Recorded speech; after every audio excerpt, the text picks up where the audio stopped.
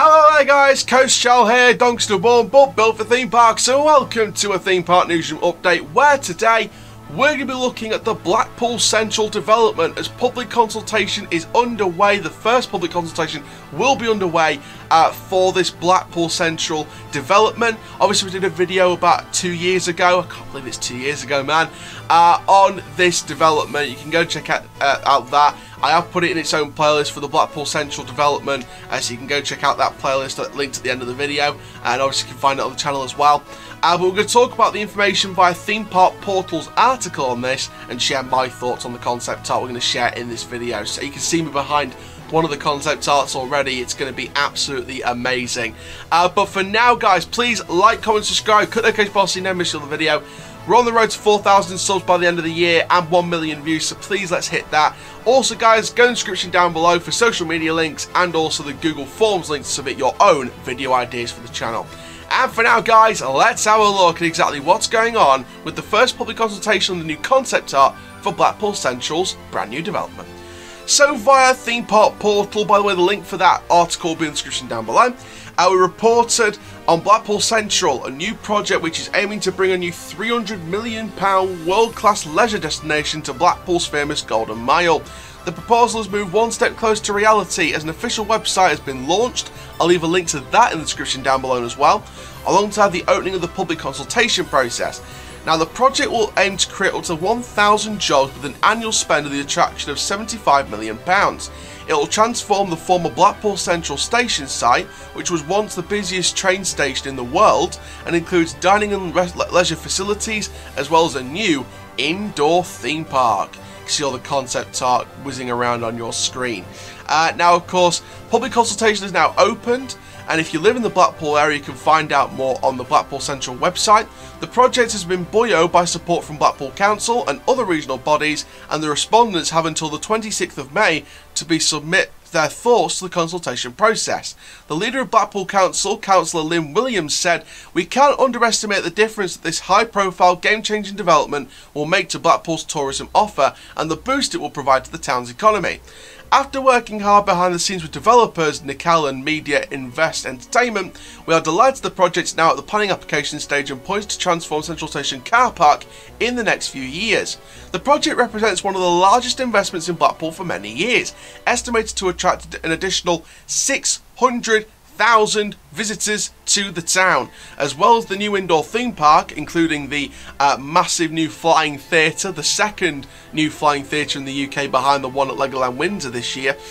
So as well as the new indoor theme park, the project also promises a new major public square for live events such as music concerts, light shows, sporting events and markets with pedestrian links to the rest of the town. There'll also be new hotels, restaurants and a food market, as well as a new 1,300 space multi-storey car park. The project has received government funding and £8 million of this is earmarked for the move of some existing buildings to free up space for Blackpool Central. Now of course this is a very exciting development, and I personally really can't wait for this to go ahead. I really can't wait for more on this to be revealed in terms of the type of attractions that we're scheduled to experience throughout this particular investment. Obviously we know about the flying theatre, we know about that, we knew about the flying theatre before. We know sort of different details about that.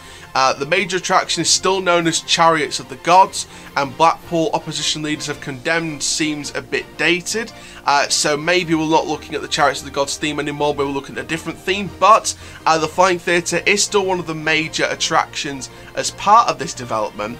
Now obviously there's a brief clip of a roller coaster involved on the Blackpool Central website video, which I'm going to put on your screen right about now.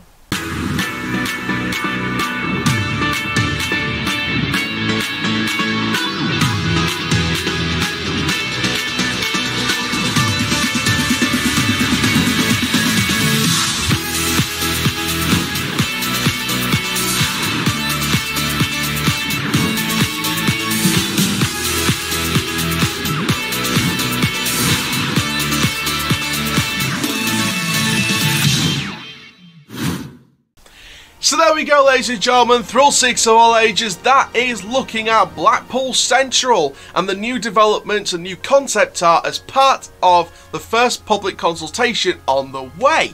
Now, of course, you did see that 34-second promo video for the Blackpool Central development and some of the things we could be seeing and expect to see in this development, including many stuff for the inside theme park, the indoor theme park of the development. Now, there were some big things that I spotted, and I'm sure many of you spotted in that promo video.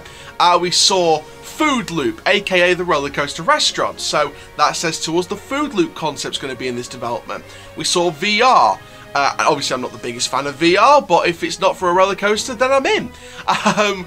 We saw a roller coaster. We saw that. Now, obviously, it looked.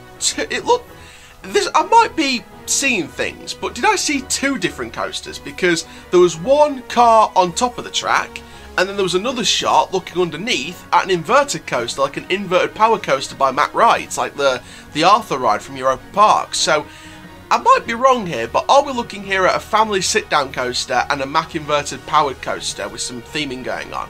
Might be wrong, might be completely off the mark, but it's just what I saw.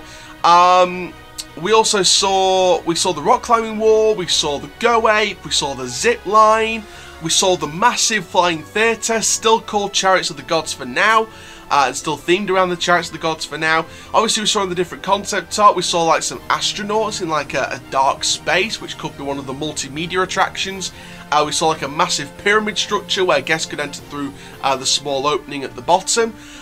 So again, that could be an Egyptian-themed multimedia experience or some kind of maze game. Looked like that was part of the indoor theme park as well. So obviously a few of those picks for the indoor theme park. Obviously some different things like the dining and things like that. The multi-story car park will be somewhere around the development as well. Honestly, man, this is going to be absolutely amazing to see. I really can't wait for this to go ahead. And we're moving that one step closer to another big project going ahead. You know, we've got two big projects to look forward to in England over the next few years. The London Resort down in Kent, near London, and the Blackpool Central development. So, you know, two massive developments here in the United Kingdom that we're really excited to cover here on Coast Channel YouTube channel. I will be there, hopefully, fingers crossed, for the opening day of the Blackpool Central development if this does get passed. Same with the London Resort. I want to get to the opening day of that in 2024. A lot of things can happen between now and then, but honestly, that's my aim, to get to the opening day of both London Resort and the Blackpool Central development. So, very, very exciting there. But there we go, guys. Thank you very, very much for watching this video. Make sure you like, comment, subscribe. And for now, guys, my name is Coast Chal. Keep living the coast life, and I'll see you guys next video very, very soon. Take care, guys. Have a Blackpool-tastic day. # the Golden Mile.